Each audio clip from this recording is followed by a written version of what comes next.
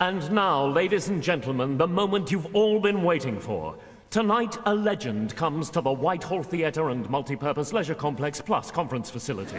A living treasure, an icon, if you will, a human heritage site. A man who's come to symbolize the new Australia and Australian values to communities all over the globe. We are proud to present elder statesman, ombudsperson, diplomat, family man, sportsman, sporting identity, sport, wit, spin doctor, orator, internationally acclaimed cheese connoisseur and world-class achiever. Now on the latest leg of his international charm offensive, your standing ovation please for Dr. Sir Lesley Colin Patterson!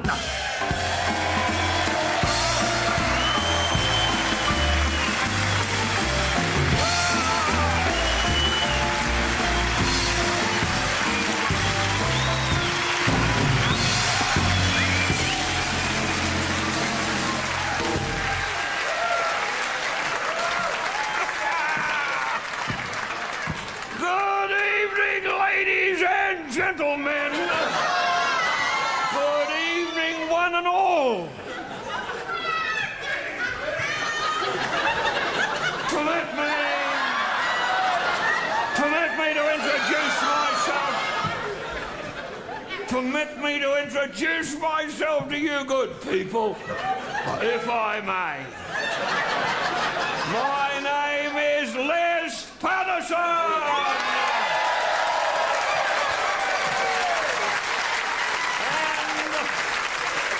If I may say so.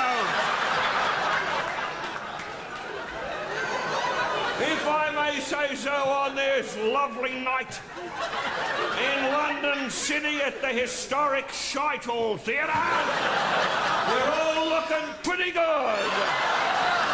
And if you think I'm looking good, let's hear you say you're looking good, Liz. How am I looking, ladies and gentlemen? We're going to get along like a house on fire tonight because I'm feeling good and I'm smelling good too because I've got a good squirt of the duty-free Paco Rabanne, the Paco Rabanne in the armpits, and I'm ready for action, girls, no worries. And I'm feeling dangerous. But pull yourselves together, for Christ's sake. I think I know what all you women are staring at. You're all looking at my penis, aren't you? And there he is, ladies and gentlemen.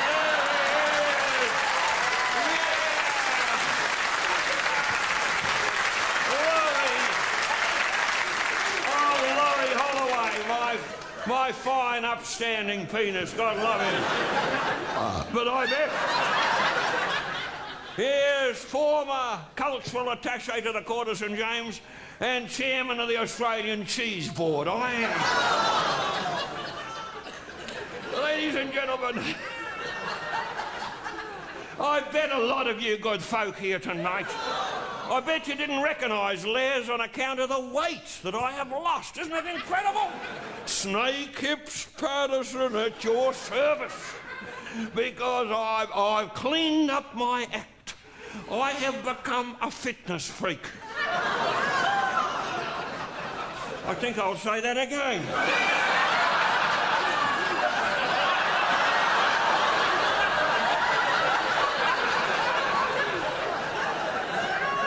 A fitness freak.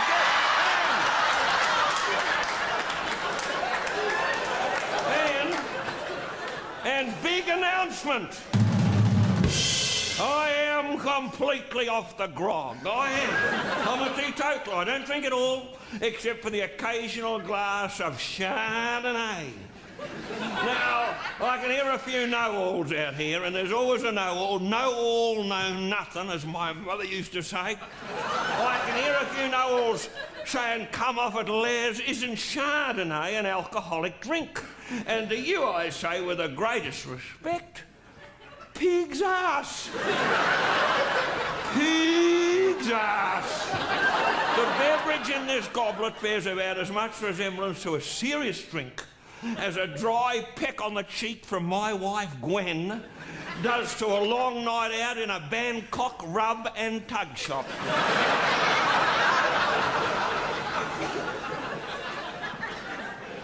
Funnily enough, by coincidence, I was in Bangkok only the other day, you know, where I go on a regular basis to get the old rocket polished. And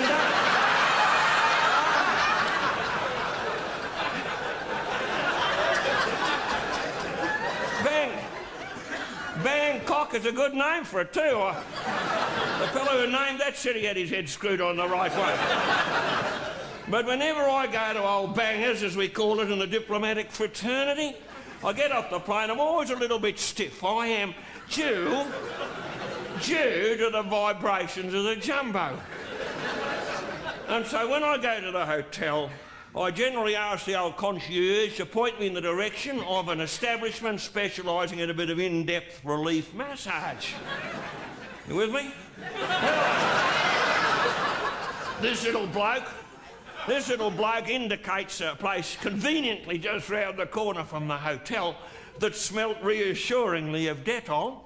And I pointed myself in that direction. Well, I pointed myself in that direction and the rest of me followed. What I didn't know was that this place was a chiropodist, because my request had suffered in translation. You see, and so I've been directed to the wrong place by this little slant-eyed yellow bastard behind the desk.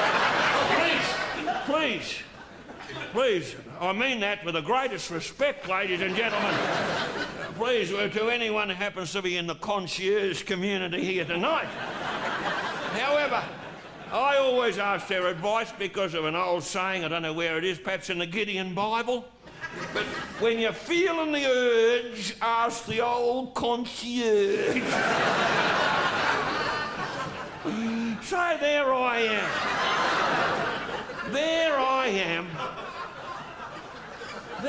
am in this establishment, and tell you what, I'm feeling pretty horny. I'm as randy as a rattlesnake, you know. I'm that randy I could root the hair on a barber's shop floor.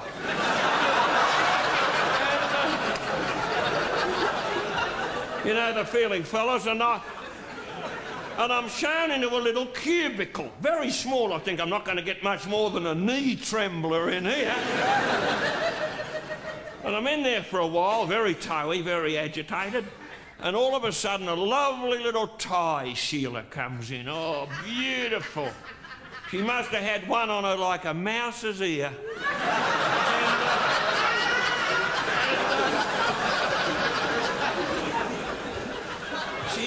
She's wearing a white uniform and she's got a little tin dish in her hand and a towel over her arm. So I whips out the old purple-headed warrior.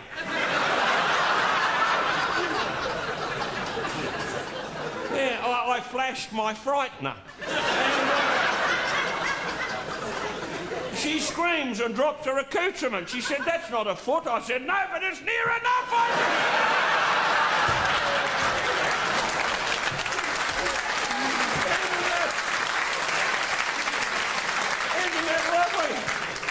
Isn't that delightful, ladies and gentlemen? There it is, true story, happened last Thursday. But I can hear a lot of you people saying, "No, but Les, what was the moment of truth? You know, what was the sea change in Les Patterson's life that caused me to go on this massive health kick?" I'll tell you. I made a discovery, a sickening, bloody discovery about myself. I discovered I was a slob. Oh, there were warning signs. There were, like sometimes after a long night out on the sauce, I'd wake up in strange places that scared the shit out of me. Like in bed with my wife, for example. I had such a gut on me. I couldn't cut my own toenails. I couldn't see my feet. I could get my rocks off, but I couldn't get my socks off. I had to get my secretaries and Girl Fridays and research assistants to cut my toenail for me. And they jumped at it too. Sometimes I'd have one cheer on each foot, working away in the hope of higher things. there I was. Good people, I was a slobber. You know, I'd sunk low. I was a pissant. I was a bloody animal. Gross. So low, I was lower than a snake's arsehole. I was. I could have parachuted out of a snake's arsehole and still free fall. I could have. I was lower than Linford Christie's jockstrap. I was. And that swings pretty low, they tell me. I was lower than Divine Brown's chin on a Saturday night. That's about as low as you can get. Oh, I was a disgrace to the Australian diplomatic community. And believe you me, to be a disgrace to the Australian diplomatic community takes some fucking doing.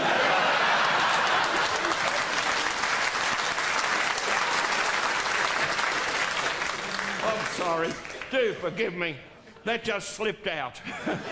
You know the feeling, ladies? However, I had desecrated the God-given temple of my body. And you should have seen my body. Well, no, there's a young woman down here who has seen my body, if I'm not mistaken. I think it may be my former research assistant, Yvonne Sullivan. Is that you, Yvonne? Oh, darling. Sorry, I didn't recognise your face. The top of your head rang a bell.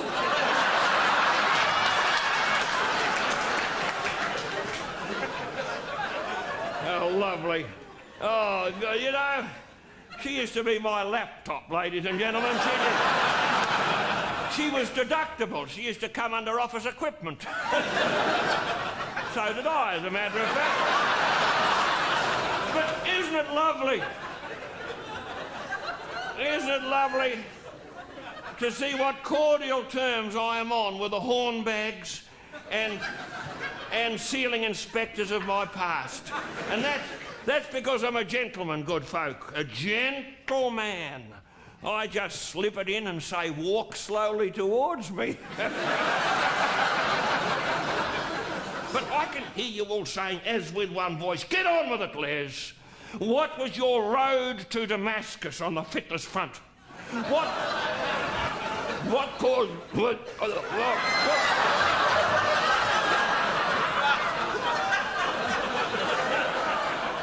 Oh, I don't remember drinking that.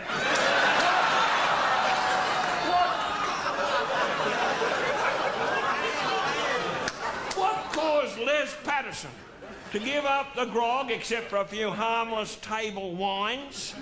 It was a man, ladies and gentlemen, good folk of London town. One man, but no ordinary man, a prince amongst men.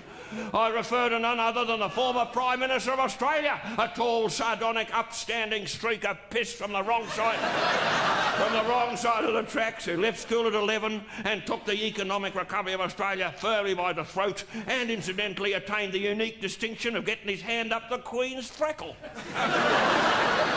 And he said to me, Les, he looked at me, you know, he said, you're a mess, he said. He said, you couldn't do 2 rounds with a revolving door. He said, you look like a born-again Oliver Reed, he said to me, with the breath of Boris Yeltsin. He said to me, you look like Senator Edward Kennedy on a good day. That hurt, ladies and gentlemen. That stung me because I'm a sensitive organism with a sensitive organism. And comparing me with Teddy Kennedy, a card-carrying piss artist from way back. Mind you, credit where credit's due. I mean, not every bloke with a skin fork can open a car door underwater, let's face it. However, I went ape. I went bananas. I grabbed that Prime Minister by his Armani lapels. I said, you ungrateful bastard, I said, you dickhead. I said, is that all the thanks I get for swinging the Olympic Games for Sydney 2000? I said, is that all the thanks I get for shafting Manchester and getting the Games for Australia? For ascertaining the most approachable member of the Olympic Games Committee and slipping him a brown paper bag of used Swiss francs in the privacy of a Monte Carlo shithouse? Because it was me. drunk or sober, that got them games for Sydney 2000. They think they won it on their own merits, but they didn't. How could they? However, I went away and I was hurt. I was cut to the quick, Laurie, because, you know, I thought, what have I done wrong? You know, I just enjoy life, I'm convivial. And then I thought, truthfully, I've been nudging the Terps a bit hard. And when fellas used to fill up my glass, they'd say when, Les? I'd say, when it's running over me knuckles, I'd say.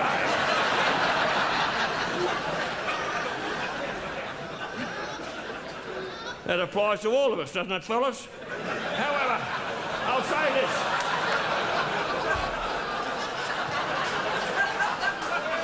Hey, come off it. Dirty bastards, you're looking for some hidden fucking agenda in what I'm saying? Oh,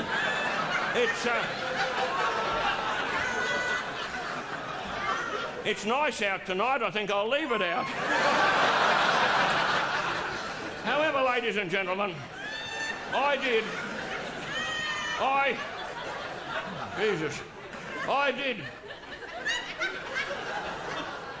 cleaned up my act, I did, and it was a very different Les Patterson that went back into that man's office. A few days later, it was the Les you see tonight, trim, fit, at the height of my powers as a man and as a diplomat. And when I went in there... when I went into that office, I'm telling you this, I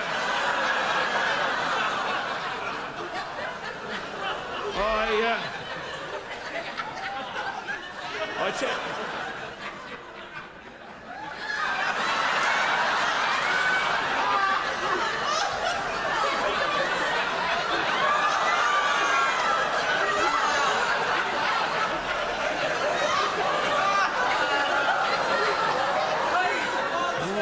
That's Tasmanian camembert, it is.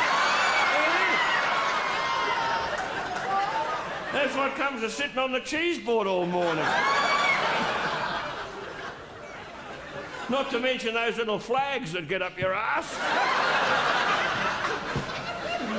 But when the Prime Minister of Australia seen me, sober and clean, he said, shit a brick, Les, he said, you're a fucking phoenix, he said to me. In that lovely statesman-like way that he's got with him. He said, you've done wonders, you've even got rid of the nicotine stains, except for the ones on your fingers. So I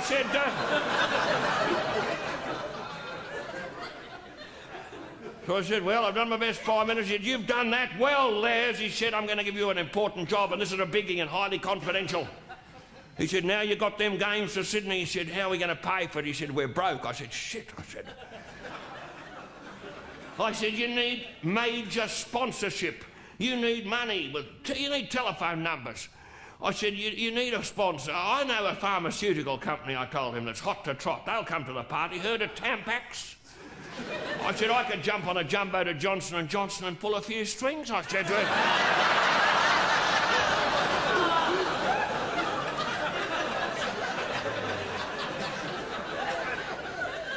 There's a stony-faced old Sheila sitting over here. She's got a head on her like a half-sucked mango, ladies and gentlemen. Last time I saw a head like that, it had a hook in it, I kid you not. I reckon when she was a kiddie, they had to hang a chop around her neck to get the dog to play with her. Nothing personal, madam, I assure you. You can't win them all, though, can you, eh? Oh, boy, oh, boy. However, I got the job. He said, we're happy with you, Les. You've got an initiative. You've got the ideas. Get out there, pick up your gold cards, your expenses, and get out there and sell. Get to the Whitehall Theatre. Raise money. Raise the profile of Australia. And that's what I've been doing, ladies and gentlemen. That's what I've been doing. Because I'm a great believer in the feel-good factor. I'm telling you that. And I've been travelling. I've been busy. Busy? Talk about busy. I've been as busy as a blowfly up a bull's bum lately. I've been as busy as a Bosnian bricklayer. I have. I've been as busy as Salman Rushdie's travel agent. I've been as busy as a one-legged lesbian on a pogo stick. I have. Have you got a mental picture of that? By the way, I'm the only Les who isn't on Channel 4, have you noticed?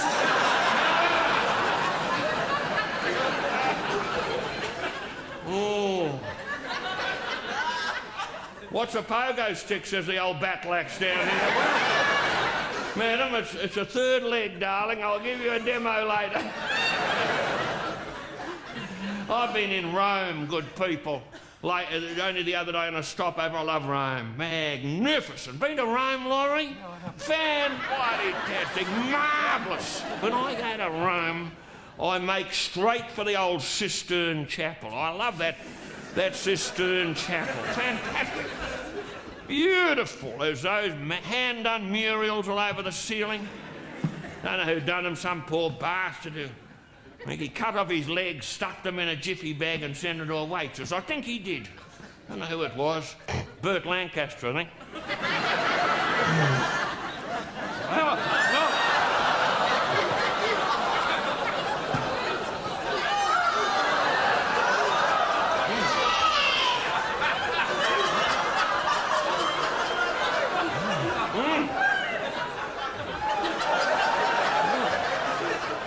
Oh, I'd forgotten about that Thai meal. I'd forgotten.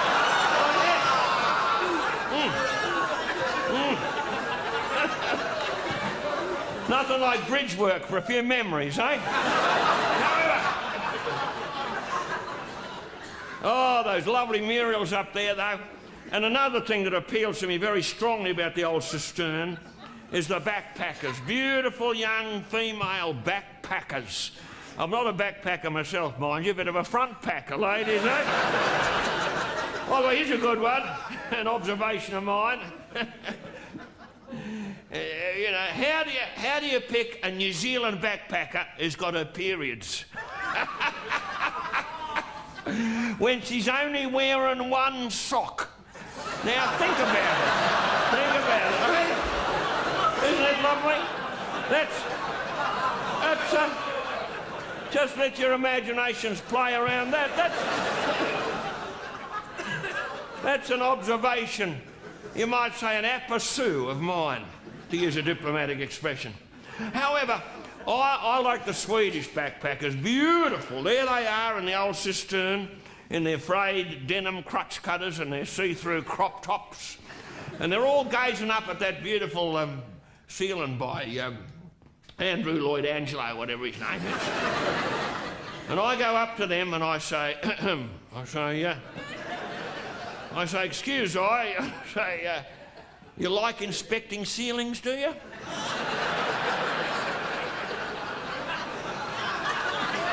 I say, there's a beauty back at my motel that could interest you.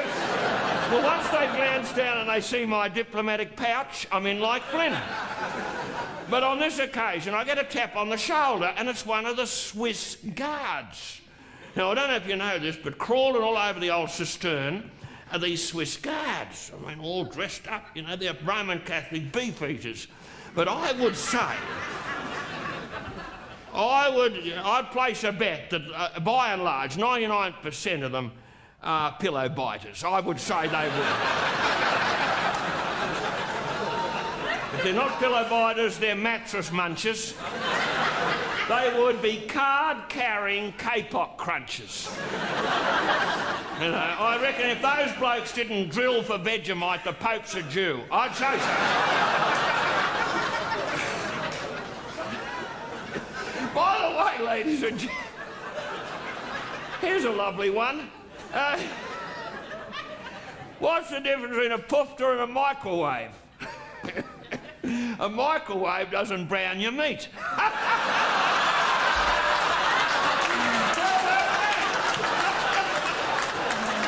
that lovely?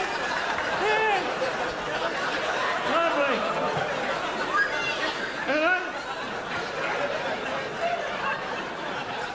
You see, I'm introducing references to household appliances because this is a family show. It is. God love you. God love you. The Lord be good to you all. Got a drop of the Chardonnay there? It's all gone, Les. Got any more Chardonnay in there? Only this. Will that do, Les? Johnny Walker Chardonnay. Well, beggars can't be choosers. If I was a drinking man, I'd take exception to that, Laurie. I want to drink a toast, good people. I want to drink to women. God love you. Because there's a smorgasbord of hornbags here tonight. With one exception. And You still there, Yvonne? Hey? Hello, darling, you come up here. I want you up here on stage. Come on! Come on, let's encourage her, ladies and gentlemen. Come on! My former research assistant. God love you. Don't be nervous. You're nervous. Don't be. Isn't she beautiful? We go back a long way, ladies and gentlemen. She always used to say to me, Les, you go back a long way.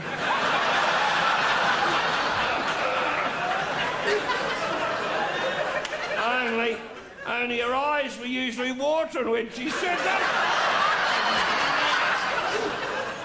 Have you heard about global warming? Well, this is how it goes. Oh, Bonnie, I'm teasing you. I was always a scallywag, wasn't I? You on your own tonight? On your own? No, with a friend. With a friend? Yeah. Oh, you lucky bastard. What's his name? It's a girl. A girl? Yeah, just there. I see the operation is a complete success. What's her name? Sandy. Sandy, eh? Sandy. What rhymes, Laurie? Come on up here, Sandy. Come on. It's great. Hello, darling. How are you? I kiss your hand.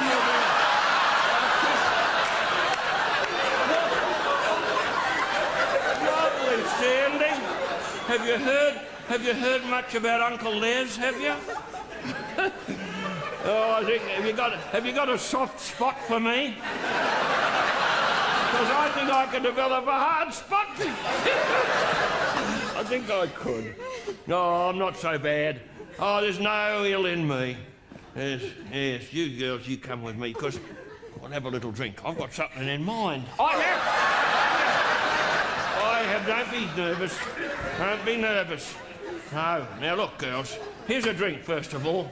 A little Johnny Walker Chardonnay. Get that up you. There we are. You get this up you. There we go.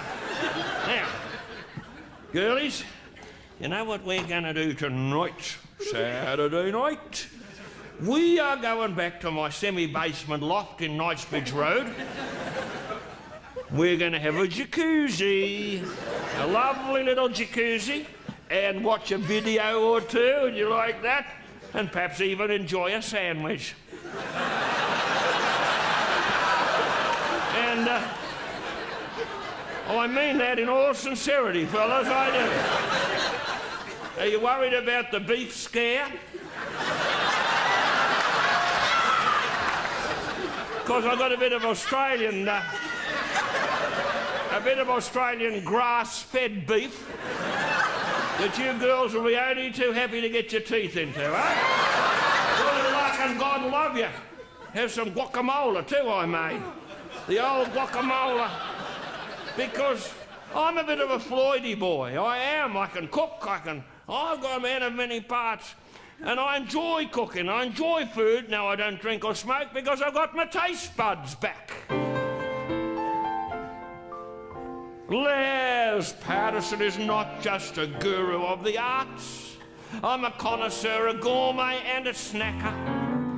And when I run up a midnight feast for a couple of nice tarts, I find they all like my salami on their cracker. I used to feed them pickled onions with their ouzo lime and coke. but they always took a while to come on stream. Their preferred idea of fun was samosas and blue nun, washed down with lots of Bailey's Irish cream.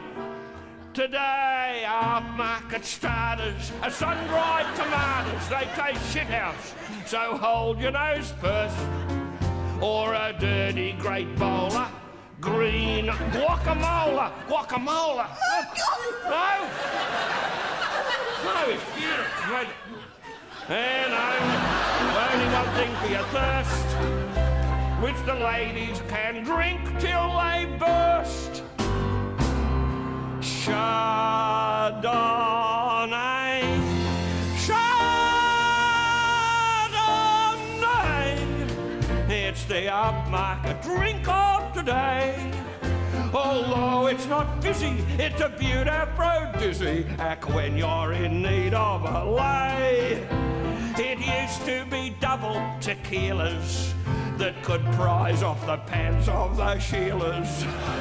But now they won't have it away, no way, for less than a large Chardonnay.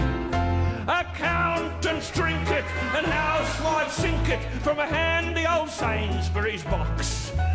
My girl Friday sips it before she unzips it and helps me get out of my socks. As a ripper refresher for a man under pressure, a Chardonnay's well worth the money. But here's the bad news. It tastes like any old booze when you cough it up into the Darney. Chardonnay.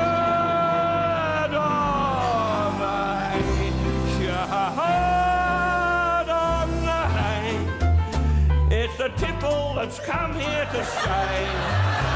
It lubricates women from Southend to Plinlimmon. I said Plinlimmon. Plinlimmon is a mountain in Wales. What's the matter with these Sheilas? From Wick down to Old Colwyn Bay, no manly manoeuvre seems sinful to a lovely young girl with a skinful. They'll never scream, put that away.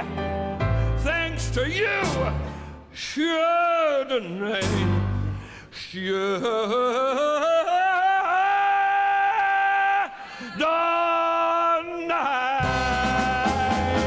Thank you.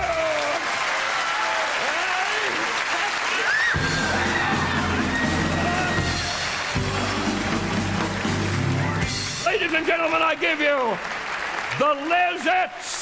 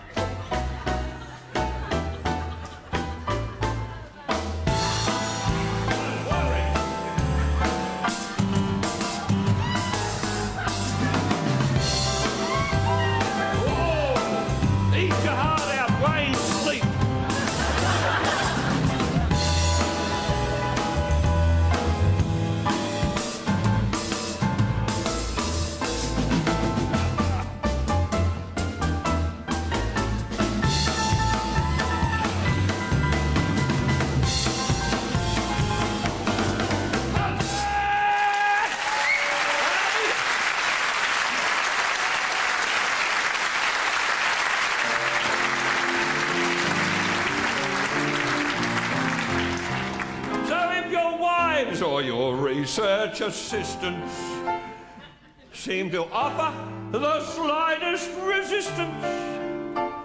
Instead of patting their ass, why not fill up their glass with Chardonnay? Ladies, begging your pardon, but I've got a slight hard on. And it's all thanks to Chardonnay.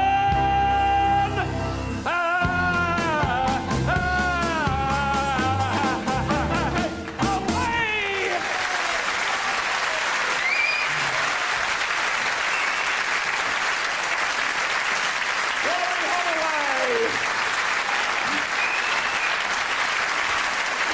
fellas, up you get. No worries. Boy, oh boy, that was lovely. And they were all former secretaries of mine, Laurie. They are. No worries. And I choose my secretary very carefully. I have to get a girl with the right calibre. Are you with me? I mean that in the ballistic sense. But when I interview these girls, it may surprise you to learn I don't look up their CVs. I don't. Not immediately. I have a nice chat with them. I get them in, I sit them down, we have a lovely conversation. About 10 minutes. Admittedly, we touch on borderline subjects. It's a warm-up. And at the end of this titillating conversation, I asked them very politely, would they remove their panties? And throw them into the air as high as they can. If they stick to the ceiling, the girl gets the job. She does.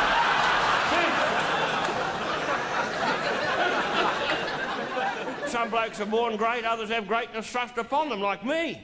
What's it been, a couple of months ago, I heard a knock on the door of my loft. Open the door, there's a figure from the past. David Mellor. Like a bloody ghost. He looked a bit like me in 50 years' time, with glasses. I said, oh, yeah, I said, is it you, Dave? He said, yeah, Les. I said, oh, shit, a brick, mate. I said, you old scallywag. I said, what are you up to? He said, I'm diversifying, Les. He said, I'm a jack of all trades. I said, well, what are you up to now? He said, I've got a little bit of money from various sources, and we got a bit of lottery money augmenting that because the government doesn't want it all pissed up against the wall by the pillow biters. So he said, and the muff munchers. So he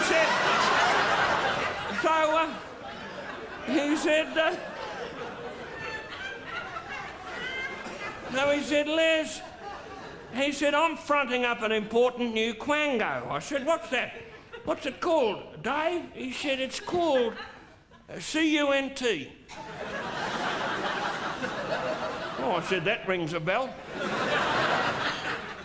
I said, what does it stand for, Dave? He said, it's the Council for the Understanding of Perfectly Natural Tendencies. I said, there's a P in that. He said, the P is silent. The P is silent, as in cunt.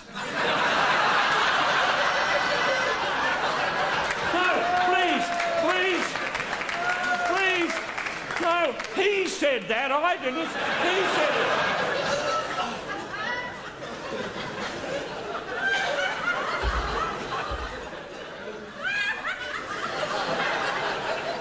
it. You got a fucking hyena down there. However, I said, well, what is what is it all about, this CUNT organisation?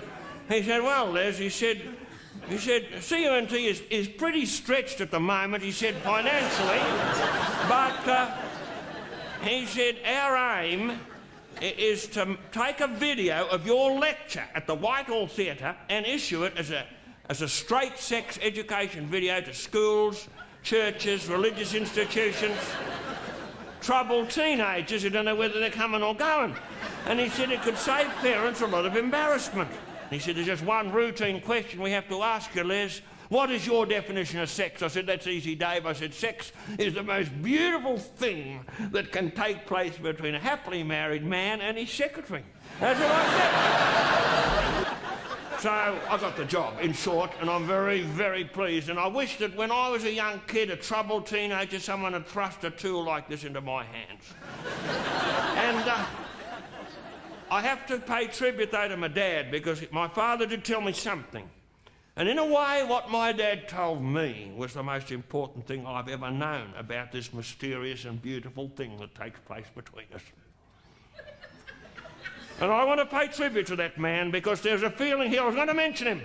The name is still sacred to me of my dad, but tonight there is such a lovely family feeling here. My father passed away very quietly in his sleep between the bar and the gents. When I was about 7½. I'll never forget that day. I was there at home by myself, playing by myself with myself, and a little mate of mine, Paddy Ryan, came in. He said, Les, you got to get up to the pub, get up to the Harp of Erin. He said,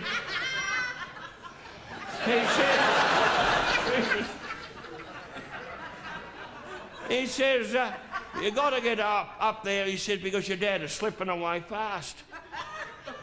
What's so fucking funny about that? I went up there to that pub, and he's lying there, Laurie, on the floor, and I held his old head in my arms. And he said, oh, thank Christ you're here, little Les, he said. He said, I just have to tell you, but I'm going fast, he said, but I have to tell you the facts of life. I said, oh, don't, Dad. You know, I said, I'm only 7½. He said, oh, you're growing fast and you'll need this advice. And I will not rest easy until I tell you. So I said, all right, Dad. He said, little Les, his voice getting fainter. You know, they'd called the emergency medical services, but they were having a drink, you see. So I'm down there. I said, what is it, Dad? He said, can you count, son? Never forget this. I said, yes, Dad, I can count to 5. He said, that's all you need to know to make a woman supremely happy, Les. I said, oh. He said, you've got to remember this. So I said, well, what is it, Dad? He said, it's easy. All you got to remember is, voice getting fainter, it's the second hole from the back of the neck.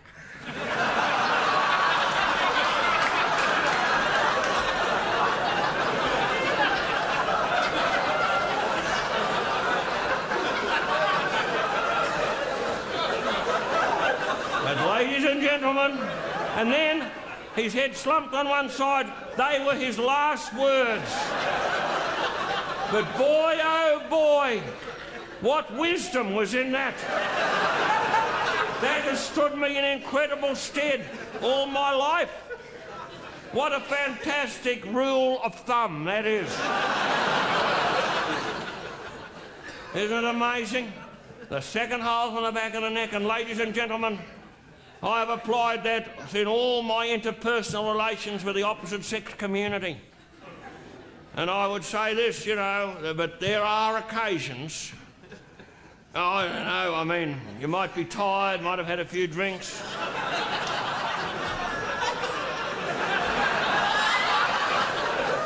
You're ahead of me, you're ahead of me. I mean, when, or perhaps you're in a fast-moving vehicle.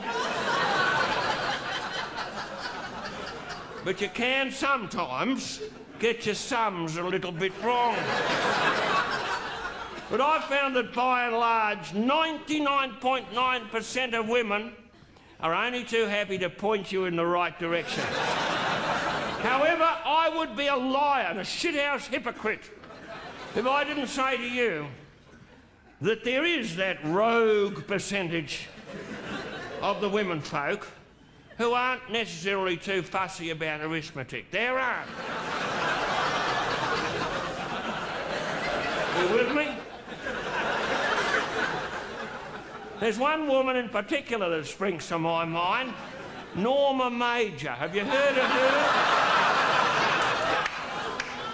She says, please, Les, slip in the back way, will you? Please. She said, if the press, the media see you hammering on the front door of number 10, she said, they'll put 2 and 2 together and they will realise that you were giving my husband, Jono Four Eyes. She'll say, you're giving him charisma coaching. She said, so when you come to number 10, use the back entrance, she said. Come in the mews, knock 3 times and I'll let you in. Because, you know, for a small emolument, I have been helping old Four Eyes Major, and I've done my best. In fact, a few months ago, I did him a huge favour. He said, Les, we need a slogan. The Tory party needs a slogan for the inevitable election. He said, give us one. Help me, help me. Oh, I saw he was on his knees pleading with me. I said, funnily enough, Prime Minister, I've got the one for you, mate. I said, it came to me only last night. One of my Girl Fridays said it, as a matter of fact. as she fell backwards onto the simulated acrylic kangaroo skin rug. Her brow lightly mantled with perspiration and a celebratory St. Moritz king-size mentholated between her fingers. He said, well, what did she say? She said, could we use that as a slogan for the Tory party? I said, no worries, Four Eyes. He said, well, what was it she said?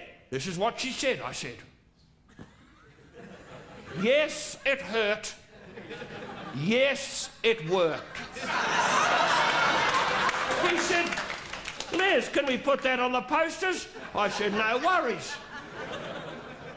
He said, that's beautiful, but now, ladies and gentlemen, you know its lovely romantic origin, don't you? And so there it is now all over the country. Yes, it hurt, yes, it worked. And he said, now we've got to get the young vote. I said, well, you could put it on condoms. He said, yes.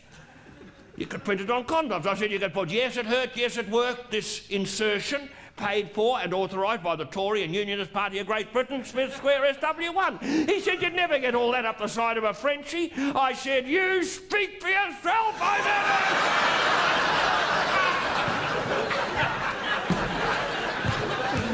never. Oh, you know, I'm a spin doctor. I am, and I'm called upon for all sorts of things. Of course, I've got a lot of diplomatic tasks to do, and the French, because they've been letting off their devices not far from Australian shores, have been sucking up to us now. They've been brown-nosing to the Australian government at a high level. So I was summoned when the Chiriacs were in town. The little Chiriacs couple, I was invited along for afternoon tea, you know, where no doubt they'd be sucking up to me as a high-level, high-flying Australian diplomat. Now, I happen to have a new secretary who's a bit of a veggie, you know. Meat doesn't pass her lips, well, occasionally, but I mean, on the whole, she's into the veggies, and she made me this lunch. I had 5 lentil burgers for lunch. 5 lentil burgers.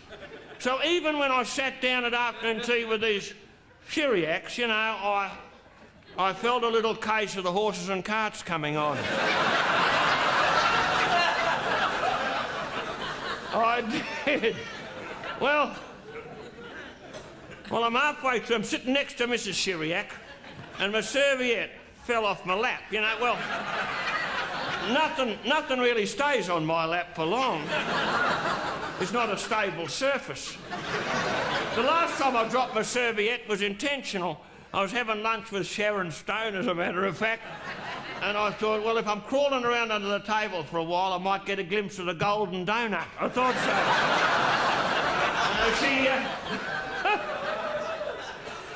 She hadn't been very communicative on the, above the table level, but I thought under the table I might do a bit of lip reading, who knows. However, ladies and gentlemen, are you with me? Just as I dropped my serviette, I'm just about to get it. Madame Chiriac dives down. She said, oh, excusez-moi, monsieur, votre serviette est descendue. Permettez-moi. And she's down there, and I couldn't resist any longer. I let one go. I opened my lunch. I gave her both barrels, ladies and gentlemen. You know, I must have hit 7 on the rectum scale. She looked as though she was having a near-death fucking experience.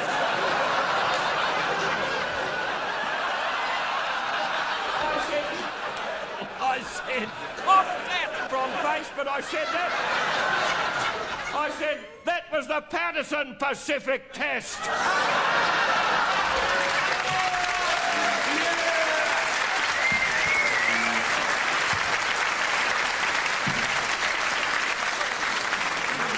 Oh, you know, I'm helping the royals. I'm a bit of a courtier.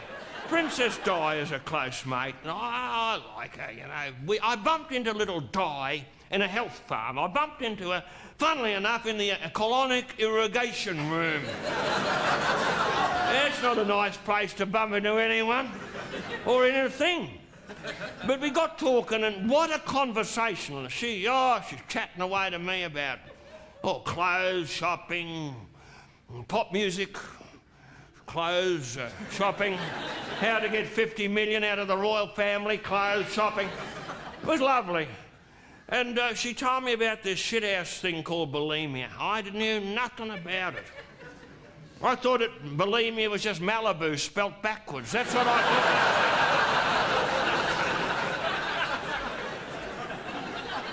And she said, oh, it's a shithouse thing, Les. Or words to that effect. She said, you're being sick all the time, you know? I said, oh, it's not unusual in Australia. I said, in the average meal, a family will be sick, well, we'll spew about 5 times during a meal. She's different, Les, you know, how it had got me, and this is a rotten thing. She told me in confidence, so please, this must go no further. She said, I had to go into the toilet, lock the door, put 2 fingers in my mouth, and tickle the back of my throat.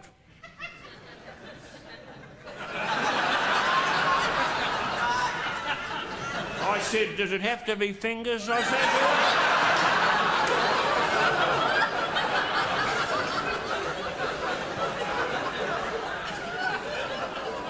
but we've got something in common. We love visiting intensive care. We love it.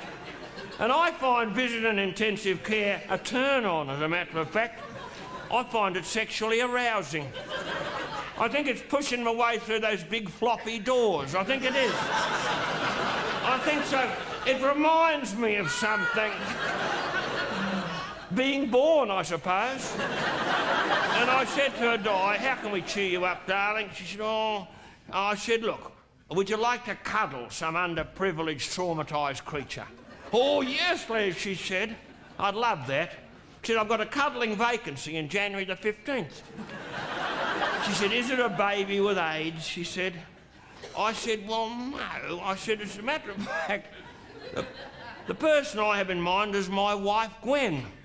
I said, she hasn't got AIDS, but she's got hearing aids. So she never wears them because no one talks to her.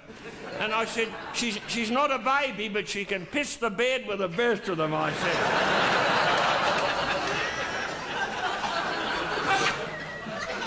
And I say that as a tribute to that wonderful woman I married because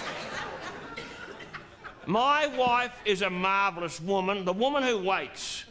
She's the best kid in the world. God love her. The Lord be good to Gwen. She's been drinking a little bit lately. She's never unsteady on her feet, drinks in bed. God bless her. But the doctor's given her the Prozac and the Valium, and she's in a world of her own. But she's a marvellous woman. She's given me those 2 kids, Craig and Karen. God love her.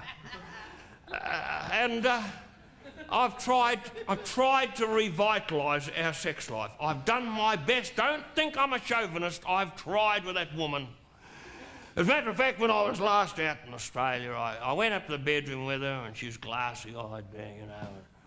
I said, darling, I said, we've got to put some pep into our interpersonal relations. I said, let's try something new, something different. I said, how about a bit of coitus interruptus? Went completely over her head. It did. As a matter of fact, she was lying there. She was, what's the matter with you? Went over the hyena's head as well, I think. She was lying there suffering from withdrawal symptoms. In the eyebrows, on the bed lamp, and all over the tea's made. God love Gwen, but the big problem for Gwenny, and it is a shithouse problem she's got, is the hemorrhoids. She's got the hemorrhoids very, very badly, ladies and gentlemen. Oh, it's a bastard. These hemorrhoids she's got, oh. She makes light of it. That's her courage.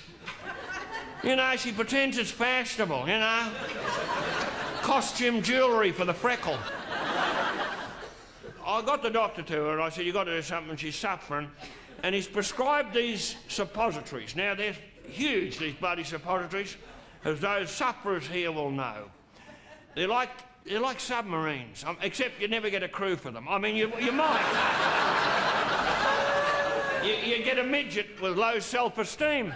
But it's a one-way trip to hell, wouldn't it be?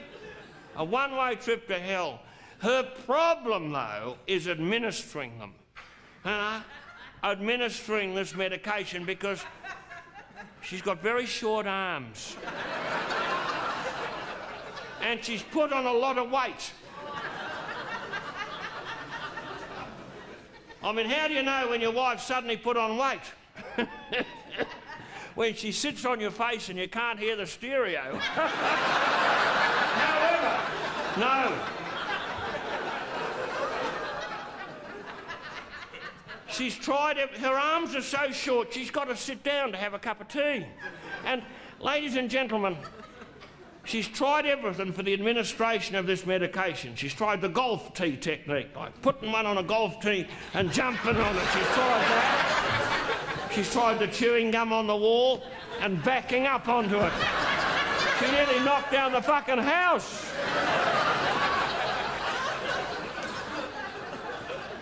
She was so upset that when I come on this trip to talk to you, she was crying. She said, what am I going to do when you're in England and I get my old trouble? And I took that woman in my arms. I cradled this woman, the mother of Craig and Karen, in my arms. I said, darling Gwenny, I said, what are neighbours for?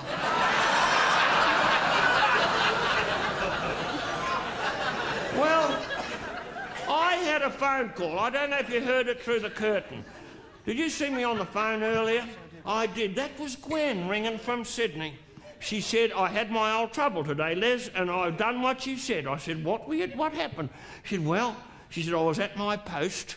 You know, that's at the sink, wrist deep in the grey water with the peas and mutton fat floating in it. And she said, I was there, you know. And I looked out the window and I saw I had the old trouble. It was giving me buggery, this trouble. And I looked out the window and there were two little kiddies playing in the street. One of them was little Danny, a beautiful kid from across the road, freckles, little fair hair, beautiful kid. And she yells out, Danny, would you like to earn a shilling and buy yourself some sweeties? Ladies and gentlemen, this is a beautiful story you're going to hear now. This is something you'll cherish. You'll pass it on. It's like a parable. It's like one of them all-fucking fables. So this kid comes into the kitchen, my wife gives him the tablet like a bloody torpedo. And she's a woman of few words, and particularly with the medication, it's all like she got a mouthful of cotton wool anyway. But she's always been a believer in body language, my Gwen. So the boy's there holding this, and all she does, very simply and rather beautifully, is to bend over and throw her dress over her head. She's down there for a long time. And the little boy's wandering around the kitchen holding this, and he doesn't know what to do because he has not had specific instructions. And Gwenny's down there, and the blood is rushing to her head. And in the end, she yells out, hey, Danny, what are you doing? She said, I've been down here for 5 minutes. And he said, oh, Lady Patterson. He says, Lady Patterson, I've just got a couple of questions. She said, all right, what are they? She straightens up. And he comes round and he says, she says, yes, what is it? And this is the lovely bit.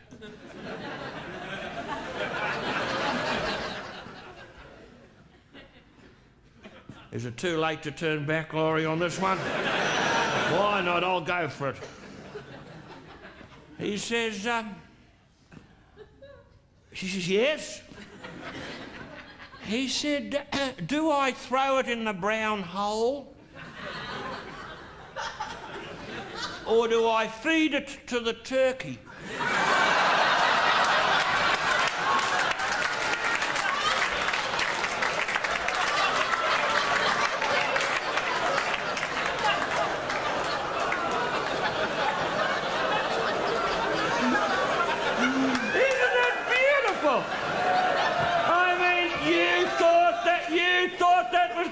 Dirty, didn't you?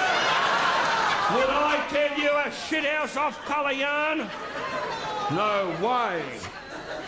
Isn't it marvellous the things that kids come out with? And you can tell that anywhere, couldn't you? I just have, for Christ's sake. But it's lovely to think that tonight, when you all go home, there'll be a few old Sheilas crawling around on top of their dressing tables with the adjustable mirrors, playing a game of Hunt the Turkey. And what lovelier game to play at this time of year. Oh, ladies and gentlemen, you know, all good things come to an end. And I'm glad that I haven't got old Dame Edna or anyone coming on after me, because I'm a hard act to follow. There's music to that.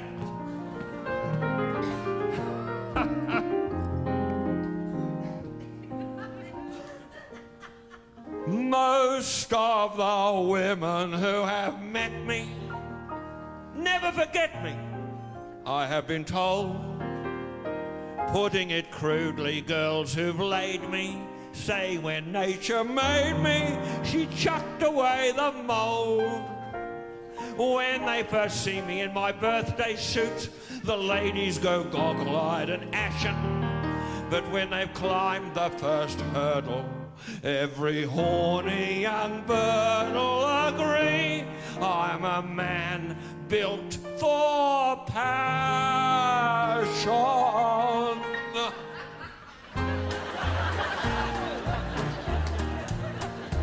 I'm a hard act to follow. They say I should be in the Guinness Book. I'm a hard act to follow. At my last checkup, 20 nurses had a look. Jealous blokes have tried to do my reputation harm. They reckon it's technique that gives love-making all its charm. But who needs technique when you've got one like a baby's arm? I'm a hard act to follow with an apple in its fist. I'm a hard act to follow. I'm the answer to a lot of maidens' prayers. Such a hard act to follow. They never feel the same way after Les. Some ladies throw a fit when my equipment comes on view. But I always bung some chewing gum on the far tip of my queue. I say hop aboard and I'll stop pushing when you start to chew. I'm a hard act to follow. La, la, la, la, la, la, la, la, la, la. I'm a hard act to follow. I feel sorry for the blokes my girlfriends marry. I'm like that Greek god Apollo. I'm not built like any Dick or Tom or Harry.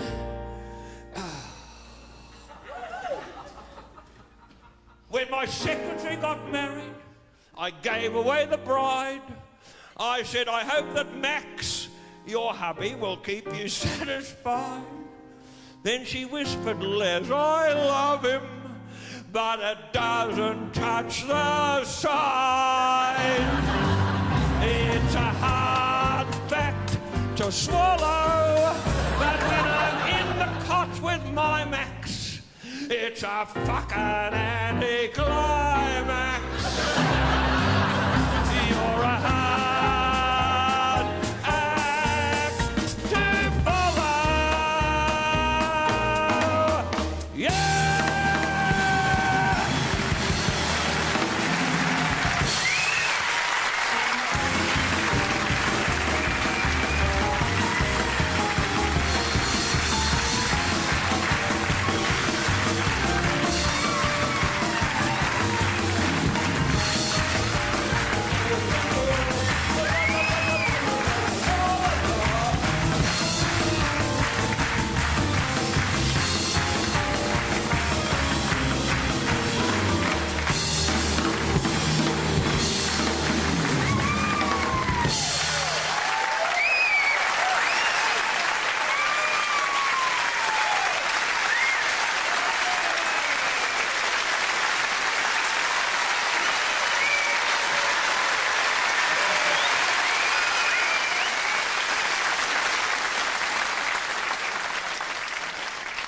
Ladies and gentlemen,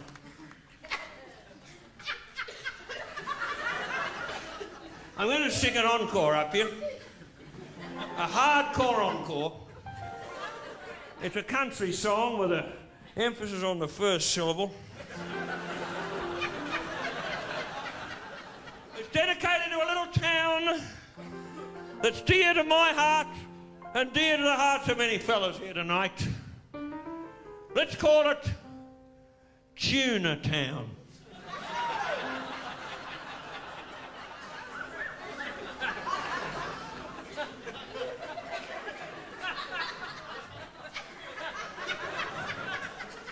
Well, I do a lot of traveling. I'm always on the road. And in my life I carry a large and weary load. But when I reach my destination, it's all gonna be all right. 'Cause there's one darn thing that's certain. I'll be parting the old beef curtain and riding a good old pigskin bus into Tuna Town tonight. And now let's hear it for the lizards!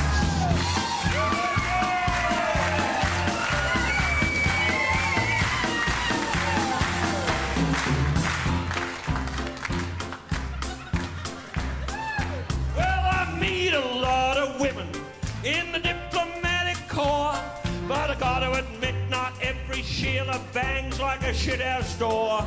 But I've got a little secretary, all tucked up out of sight, and she's waiting for me to get home from the pub to stick me key in a well-oiled chub. One done thing is certain, I'll be parting the old beef curtain, riding a good old pigskin bus into Tuna Town tonight. Whoa!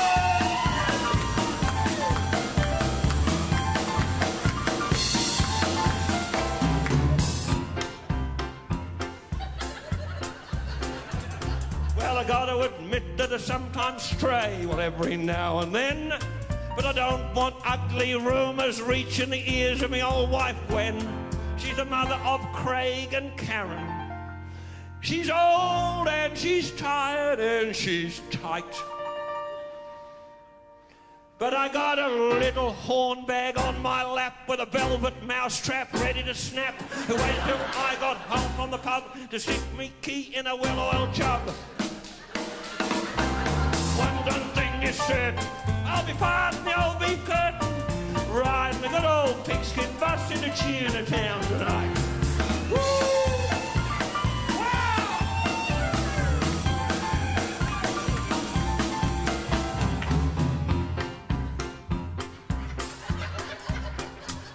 So all you macho fellas on your beanbags with your beer, hear the wise words of Lesley, words that have cost me dear. When a girl gives you the vertical smile,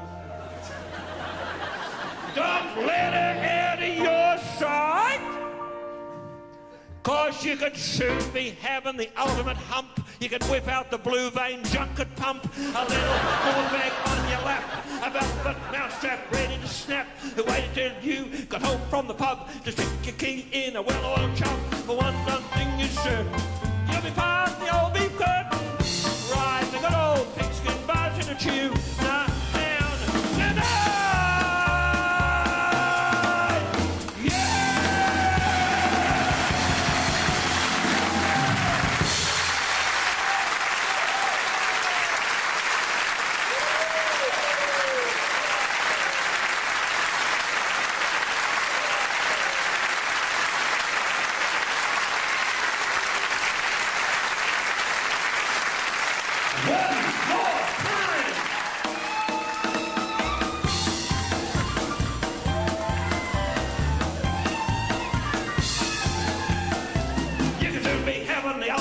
You could whip out the blue vein junket pump with a little horn bag on your lap, a velvet mousetrap ready in a snap. When for you to get home from the pub, to stick your key in a well-oiled jumbo, one don't leave your shirt. You'll be part of the old beef curtain.